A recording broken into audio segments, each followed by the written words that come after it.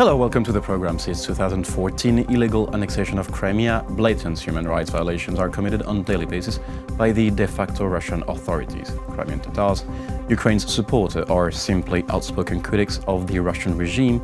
The list of the victims of such abuse keeps increasing. Now, economic sanctions against Russia have been implemented to push pressure on the regime after the annexation. Recently, Deputy Justice Minister of Ukraine, Serhiy Petukhov, suggested to use, quote, personal sanctions. Now, he is here today in our studio to talk more about this topic, among others. Thanks you for joining us. So, can you explain this idea of personal sanctions?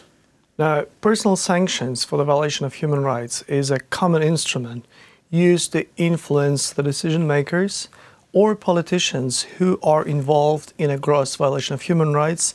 This has happened throughout the world, but specifically with respect to Russia, the Magnitsky List, the act of Congress that was adopted, is quite famous, and this has been replicated in other countries, in Canada, in Baltic countries. And also the EU has also introduced personal sanctions as a result of annexation of Crimea, but we now want to shift the focus. So one thing is the annexation that happened in 2014. There are people who are responsible for it. But then, since then, for the 4 years, we've seen people increasingly involved in suppressing the population of Crimea, in violating the human rights, in torturing people, in detaining them illegally and sentencing them to the real prison terms for just having an alternative political opinion. So we think that having a personal sanctions by Ukraine and other countries in the world against those people would send a powerful message to the illegal authorities in Crimea and also to Kremlin that people who are involved in these activities will not be tolerated and will not be able to sort of travel freely or have assets abroad and might be detained whenever they leave Russia. Which brings me to the tools. How does it work? What are the consequences of such sanctions? So this can take different forms, what we understand under personal sanctions. This can be the ban on entry in a specific country, cancellation of visa, asset freeze is something that is quite general. And also this, of course, limits the possibility of these people to have bank accounts or get involved in any financial transactions. On the Ukrainian side, I mean, the people that we are talking about, these are the so-called judges, prosecutors, security service officers in Crimea who've been prosecuting our nationals. So on our side, of course, we are starting and investigating the criminal cases against them based on the evidence that we can collect. However, other countries can support Ukraine and bring attention to what's happening in Crimea by introducing personal sanctions against those people. Now, I get the tool, but what is the real efficiency of the leverage? Because sanctions have been applied against the Russian regime after the annexation of Crimea. We talked about the Magnitsky Act, and well, Russia is still in Crimea, and how can Ukraine, I mean, with potentially not really manpower and not really leverage, can apply these sanctions?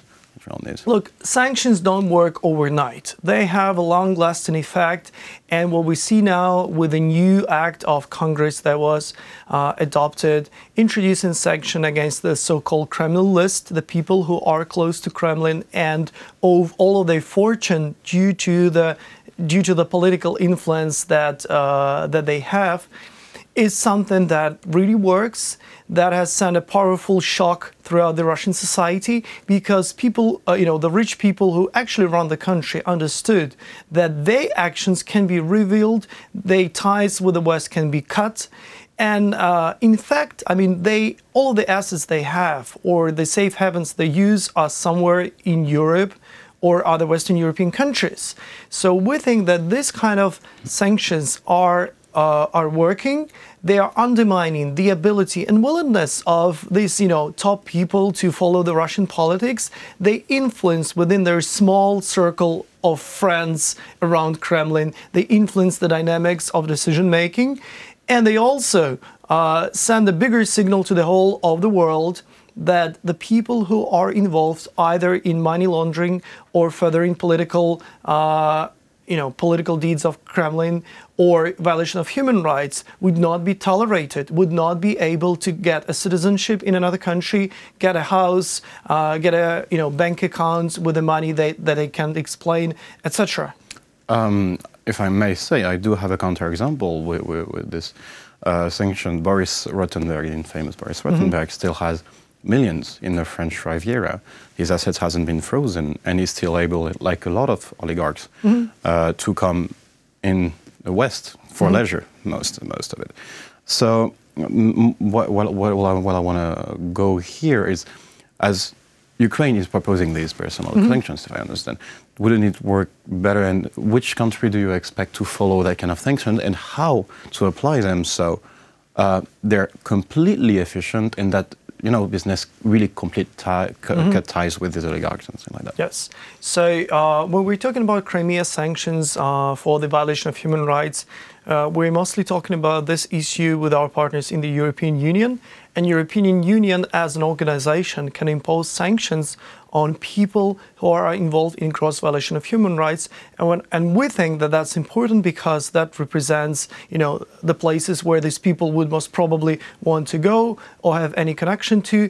And that also forms the public opinion in the European countries, because in this way we bring attention to the things these people have done in Crimea to the European agenda. True. There has been doubts recently towards citizens like Gerhard Mr. Schroeder, for example, who is kind of playing a double game towards Nord Stream. What about insisting on these people especially, because these are the leverage with big entities? Well, I wouldn't comment on a specific issue, but of course there's always a question of conflict of interest. We've seen some of the European politicians shortly after retirement would be serving in this or other capacity in Russia. But I think this is a sort of all European discussion that has to follow, and that not only concerns Russia. It's the matter of conflict of interest, how the decision makers can change ranks, and what are the rules that should regulate that. But what we want to emphasize and bring attention to of our European counterparts is that Russian politics is toxic, and the Russian oligarchs are toxic, and the people who make decisions today in Russia are toxic because they are responsible for the annexation of Crimea, gross violation of human rights, violation of public international law. This happened in Ukraine, this happened in Georgia, this happened in Moldova. So we want to make clear to everyone that the whole Russian political elite is toxic, and having any relation with them outside of official capacity would adversely influence the reputation of anyone who would do that, and that would make soil people, the reputation of the people of dealing course, with them. So that would make people think twice whether to take Russian money for representing them, serving as a face of Russian business or Russian government. Now, I want to switch to a smaller and maybe another topic just for one moment. You are Deputy Justice Minister on European integration, so you deal with Europe and Western partners. There has been recently the case of the mayor of Odessa, Mr. Trukhanov, who has been bailed out by Ukrainian MPs. What kind of message does of course, and I completely understand your message of this Russian system being toxic, but in that kind of case, that kind of mediatic case, what kind of message does that send to the Western partners that Ukraine wants to work with? I think it sends a very clear signal that no one in Ukraine, whatever his or her position might be, is immune from prosecution in case of serious doubts of corruption on his part.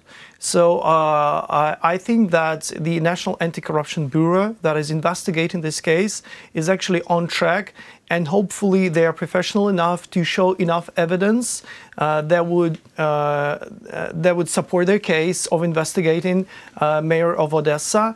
And if not, he should be freed. And I think, again, this is a good signal that we're sending that no one can escape justice in this country. And that's something that has never been here before. Even if he has been vouched for and released on parole, I mean, that's kind of a contradictory well, again, message I mean, here. I don't know the specifics of this case. I don't know what was the reason that the judge could have taken to let him on parole. But I think that, again, the signal is clear that no one has immunity. We haven't seen high-ranking officials being even investigated or any information about their corruption deals coming to surface and somebody looking at them seriously. There has been certain procrastination in these high-profile cases. That's why we're talking about the establishment of the Anti-Corruption Court, another entity that would be specifically dealing with this high-profile corruption cases. But we see that the newly established Anti-Corruption Bureau that is investigating these top corruption cases has been active, has been providing specific evidence, has earned the public support and trust. And I think, again, that sends a good signal that Ukraine is on track in fighting high-level corruption. And to conclude, so that plus the personal sanctions, as you were talking about, might help. Do you think restore the trust that the West will have in Ukraine? Because there's a risk there. There's a risk, and there are the words that there might be a Ukrainian fatigue with, as you said, the procrastination with the high-ranking. I don't think that the matter of Crimea is not really a Ukrainian matter. So whatever, even if there'd be ever Ukrainian fatigue, Crimea is a global problem because we haven't seen an occupation and annexation of part of a European country by another country since the Second World War. So this issue is on a different level, and whatever the response the international community come up with in respect to this flagrant violation of international law by a permanent member of Security Council will define how the world will develop and how the security is going to look like, in the coming years. Well, thank you very much. It was a pleasure to have you in the studio. This was Serhiy Petukhov, Deputy Justice Minister of Ukraine on European integration. Thank you for watching the program. Stay tuned for the rest.